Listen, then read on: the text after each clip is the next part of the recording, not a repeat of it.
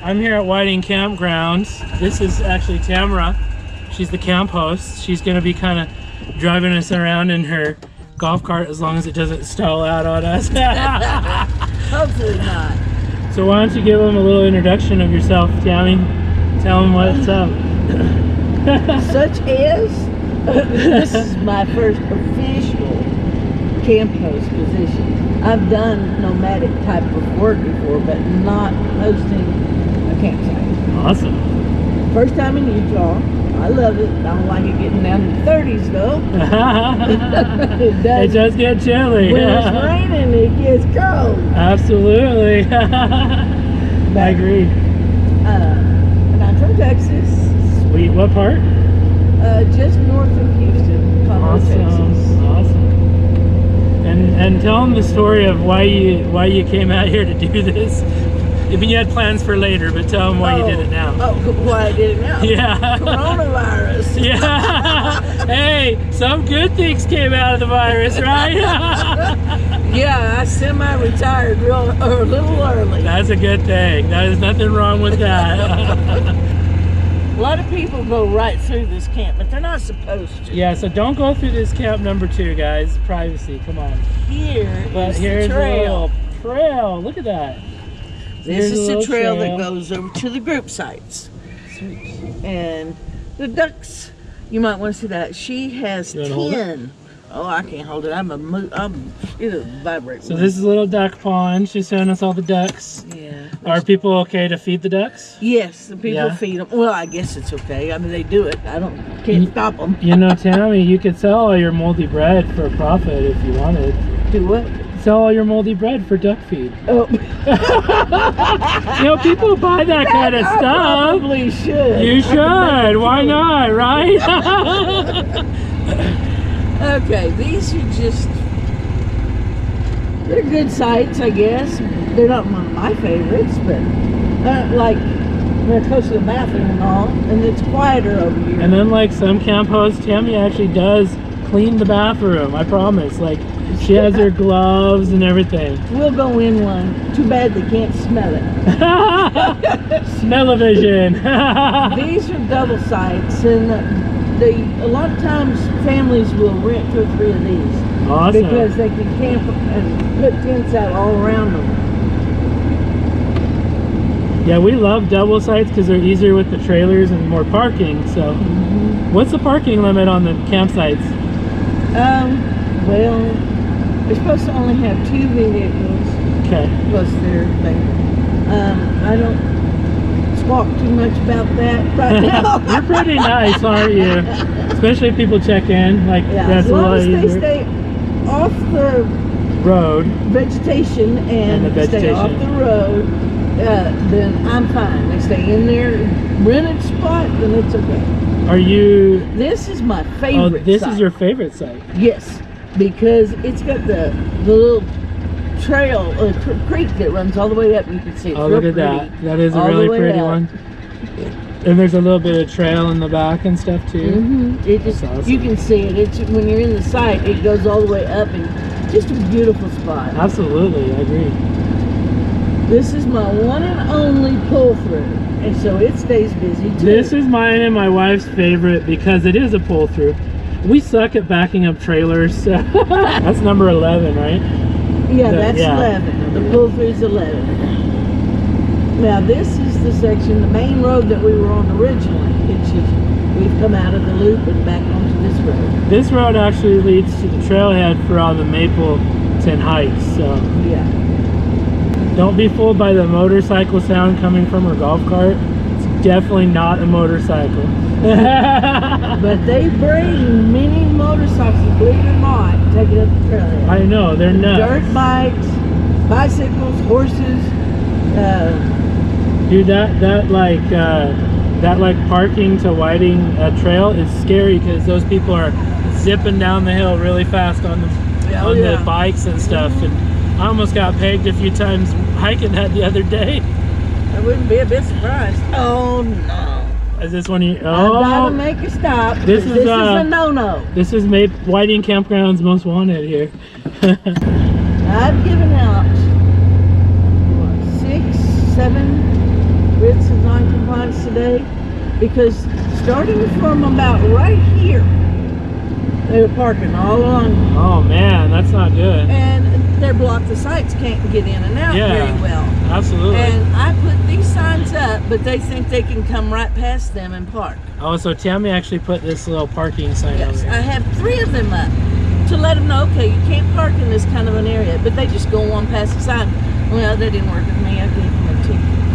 Man, there's a lot of people up here tonight. Now, see here again, I'll have to do it again because these 2 cars are not parked legally. They're not parked legally. They are parked non-compliant.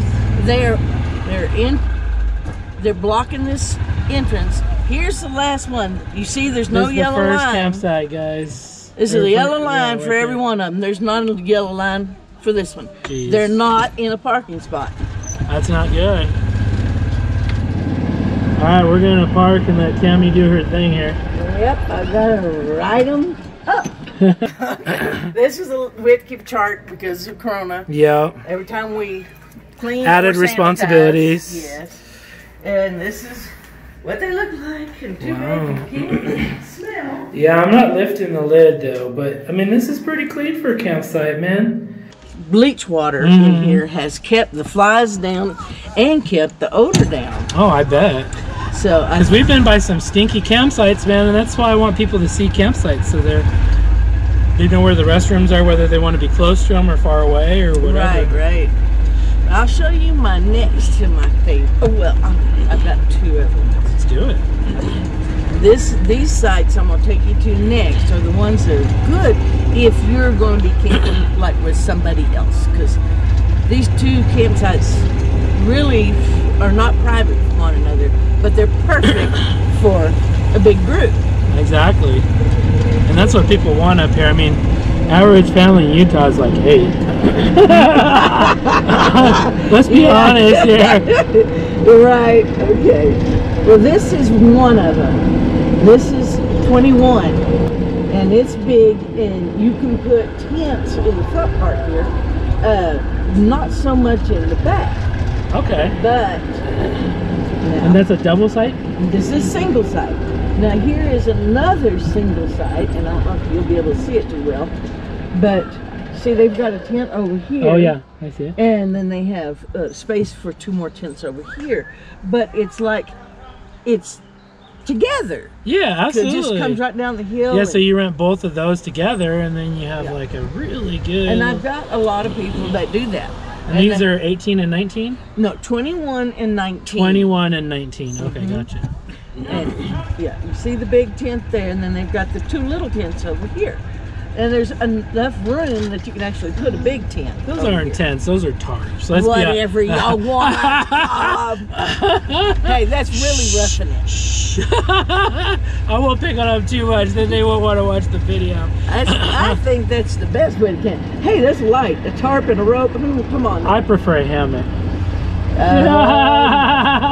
But I don't disagree necessarily. I just say I like hammock. Right.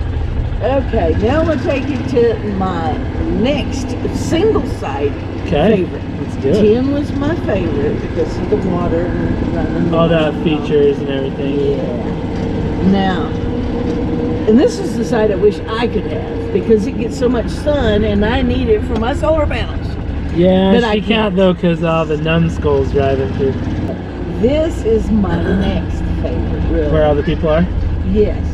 And you sure may. Hey. Hi, thank you. See too well, but it's a short drive right here. But the thing is it's a little walk, and your table is away from your drive. It really is.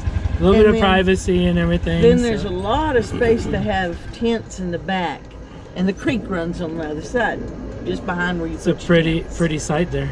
Yeah, I wish I could take you up there.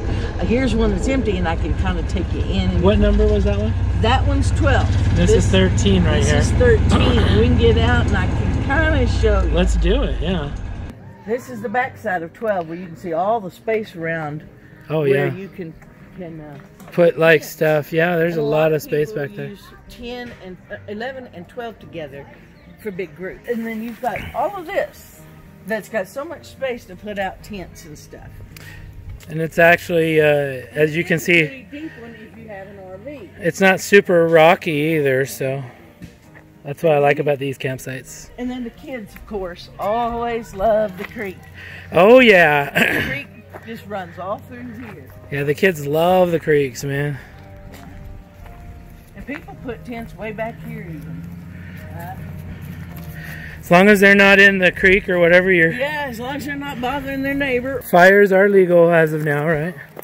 In the fire pit. They can have fires in the pit. Cannot have fires outside the pit. And please don't dump your pit stuff onto the ground.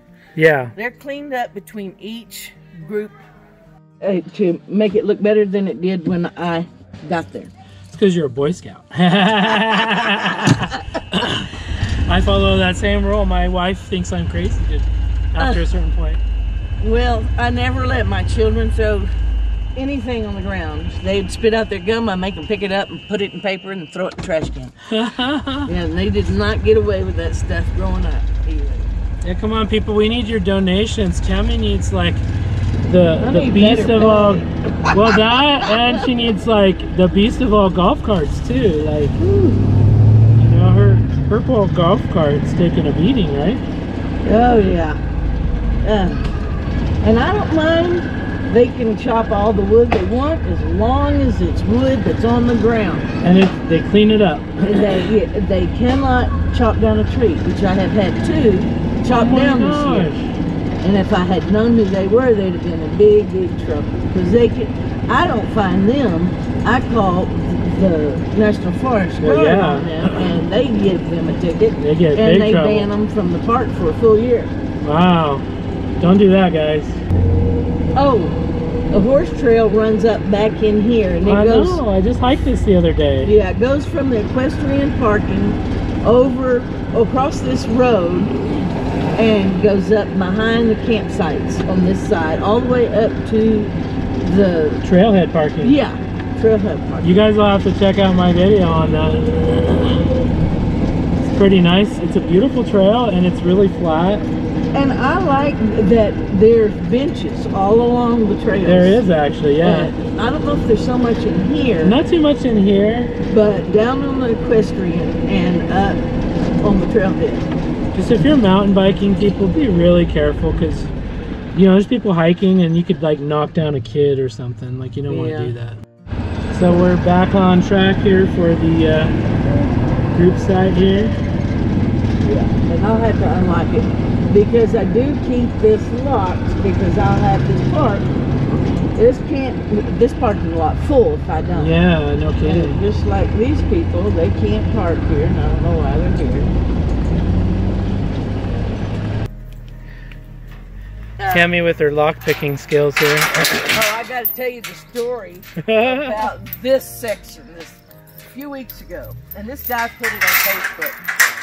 His episode with the bear. Were you the bear? No, it was a real bear. Oh, I'm like, what? Yeah. I was so confused. I'll show you where the bear was. The bear had been getting in the trash, and it shook my van even. Oh, jeez. One night. But, and hopped on my table. Oh, man. Scared the people out. Number one, that they put on their alarm. He put on his light, and that's when I saw the flash of the bear going back to the front of my car. And they got in their car and went home. Oh my gosh. That's crazy. But this guy had gone on his hike, and he decided he was going to put his hammock up over here and take a rest. Oh, wow. Well, he put his hammock right in here somewhere. I don't know exactly. But right over here in this corner, right up in here, we put the bear trap. Really? So he was right there by the bear trap. That is crazy. So the bear comes up to him. He even touches one of the trees that he's got his hammock tied to. What? And he said he's whispering for the bear, go away, go away, go away. Finally he gets scared because the bear keeps stopping and then coming a little bit closer. He jumps up and starts running, goes like that at the bear. Well, the bear goes and starts chasing him. No way. That is so crazy. And I'm hearing this person hollering, bear, bear. But I didn't know he was hollering, bear. He's hollering. I'm thinking, okay, that's those kids over there playing in the water because the water was over there. Whoa. Well, it wasn't. It was him. He was just hopping away over there. Anyway, these are the only flushable toilets I have. Those are nice. And they are for this parking and this group site. This is the large group site. How many people can it hold?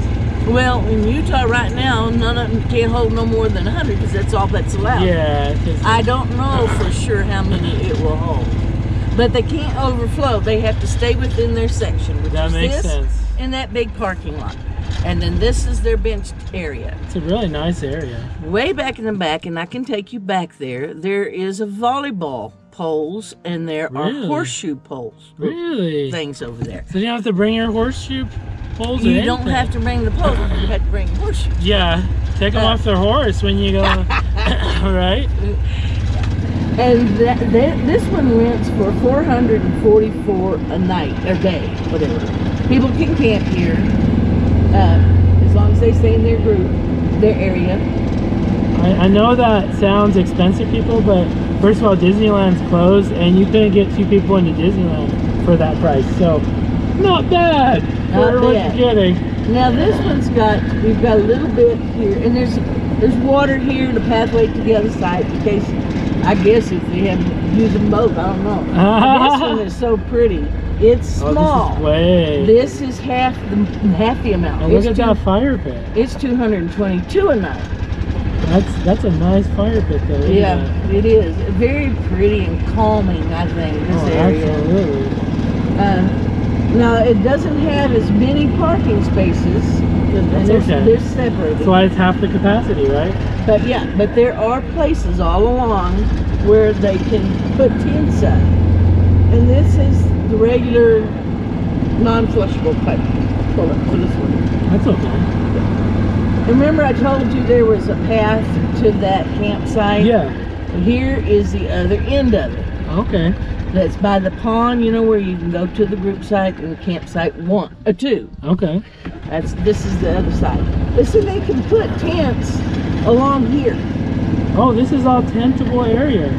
Look at this, guys. There's like tons of space out here. Yeah. It's even social distance just for you. You know, they couldn't trust you to do it yourself, so they had to do it for you. Now I'm going to take you where this thing's not really supposed to go, but I don't care. Because I want to show you where that volleyball and stuff is. Let's do it.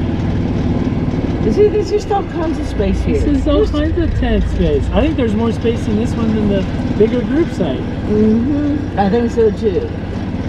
That's crazy. Okay, let's go this way. Well, off-roading adventures with Tammy. Do not try this at home, kids. You're not supposed to be here, but we're going to do it. So She's the camp host. Okay. I won't tell her about it.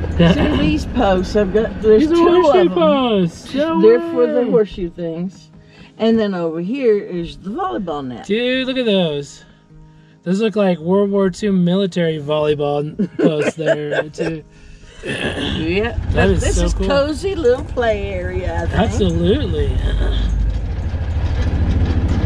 I think this is a really nice group sites. I don't think I've ever seen them that was. Oh, this is a way nice one. And my favorite too. And believe it or not, it's more booked than one is. But I mean, it's half price. But I don't know if that's the reason. You mean B, not A? Yeah, B is more booked. Yeah. Yeah, more booked, but it's half price. But I think it's prettier than. I do. There's a lot more tentable area. Yeah. And horseshoe pits, man. And we're gonna go down here. We're not supposed to do this. Now I just cleared all this brush out. It was bad. I was just overhanging things. How do you clear it? Weed eat it, and then I trim out trees. I had to trim out all of these trees. You get busy, girl. Oh yeah, I'm busy. Yeah, and over here, which is crazy.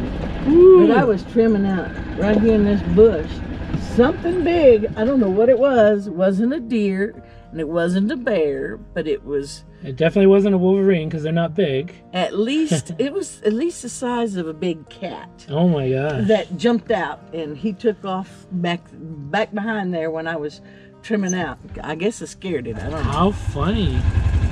This is awesome. You should invite your grandkids up. I wish I could. They would love it. Oh yeah, they would. Now you can kind of see. This is the trail I came off too.